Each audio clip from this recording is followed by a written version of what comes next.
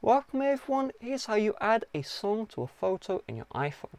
So the first step is you're going to download the iMovie app from the App Store. This is completely free and created by Apple. Next you're going to tap on Open. Then you're going to slide up and you'll see Start New Project. Just tap on Movie.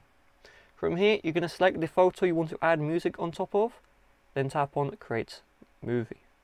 So by default it does this scrolling effect, so we're going to tap into this one. And if we tap on the little trim here, you can see pinch to position to the ends. Just tap on this, tap on the Ken Burns, and that will just disable those effects. Next we need to add our music or our song. So in order to do this, tap on the plus, find the files here, and you just want to find your song or music file. Now you may be a bit confused if you don't know what I've done. So in order for music to show up in the Files app, you needed to have downloaded it from the Safari browser, okay? So find the song that you want to have in your photo, download the song using the Safari browser, then when you try to import, you will see the song right here. If you still don't see the song, slide back again, and go to On My iPhone, and downloads.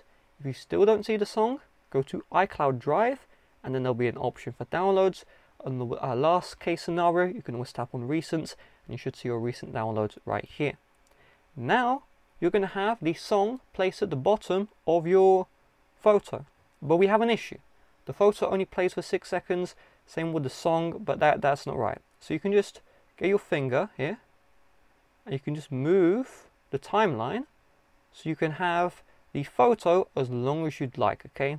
So I've slid it to the point where the photo is the exact length of the audio or the song right here.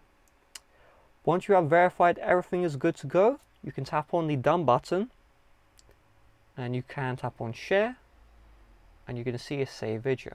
So this will save the video not to the Files app, but to your Photos app where everything is usually located. So you tap on Save, and now it's going to export your photo, which now has the song in the background. So with that being said, thanks for watching. See you guys later. Bye bye.